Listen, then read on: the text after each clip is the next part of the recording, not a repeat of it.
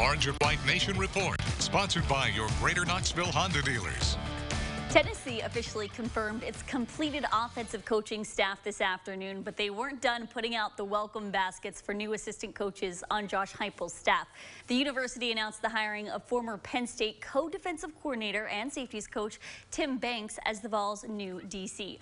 Now, by the numbers, the Vols' defense wasn't terrible in the Jeremy Pruitt era. It was consistently mediocre, though, largely ranking in the middle of the SEC for yards and points allowed per games.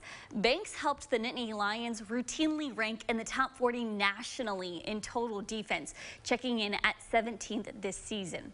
Heupel said Banks brings passion, energy, and experience to Tennessee football, adding, and quote, his defenses are known for their aggressive style as well as their multiple coverages and fronts. He's coached in big games and has a proven track record of success on the field and in recruiting. I know our student athletes are going to enjoy playing for him. We are fortunate to have someone with Tim's experience and caliber leading our defense. Heupel, of course, the 6th assistant coach that was now announced today for Heupel's staff, alongside the entire offensive staff under Heupel, which includes offensive coordinator and tight ends coach Alex Golish, quarterbacks coach Joey Halsley, and offensive line coach Glenn Alarby, who worked with Heupel at UCF. Running backs coach Jerry Mack and wide receivers coach Cody Burns will work with Heupel for the first time at the University of Tennessee.